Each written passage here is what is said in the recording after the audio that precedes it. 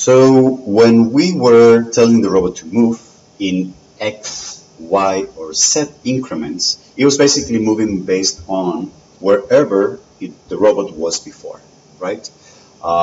In small increments. That type of motion is called relative motion because it depends on where the robot was before you typed the action, right? However, the robot can also work in absolute motion, which means no matter what it is, I can tell the robot that I want it to go to whatever X, Y, Z coordinate in space based on the coordinate system of the robot, right? So if 0, 0 is right there, this robot here right now is somewhere like 600 millimeters in the X direction, probably 0 in the Y direction, because it's very aligned with the base, and in Z, it's probably something like 400, right? So if I want the robot to tell it to move to a particular location, regardless of where it is right now, I can use, instead of move, I can use the move to action, right? So I can say, well, I want you, in this case, I want you to move to, I can open parentheses, coordinates, for example, I'm going to move it somewhere here.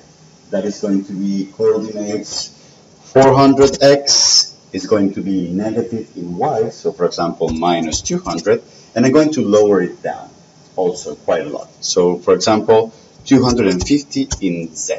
If I do that and I type enter, then the robot immediately starts going to this x, y, z coordinate in the robot's base coordinate system, no matter where it was before. All right? And I can switch back to relative anytime. I can now type move x 0, 0 and 300 in z to make the robot move up. And as soon as it finishes executing the absolute motion, it will start going up like right now. All right? You have noticed the different behavior between move as a relative action and move to as an absolute action. All right? Most machina actions have the two flavors. The absolute flavor, in which no matter what the robot was, you just set the values, the target values that you want the robot to reach, and the relative value, which is, it depending on where the robot is, change that in relative increments, right? And the difference between those actions is going to be always the word with the to suffix for absolute motion. If it doesn't have to as a suffix, then it's going to be a relative action.